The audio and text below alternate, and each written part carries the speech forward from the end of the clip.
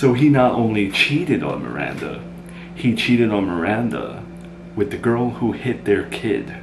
That's terrible, Victor. But she stayed married to him. She loves him.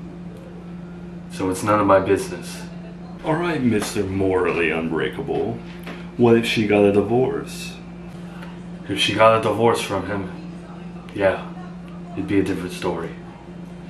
But you're a hopeless romantic. That's not the story we're in. History repeats itself. Joey is bound to hurt Miranda again. All you need to do is stay in her life. I'm not gonna be creepy, Victor. I'm already cringy enough. Oh my God.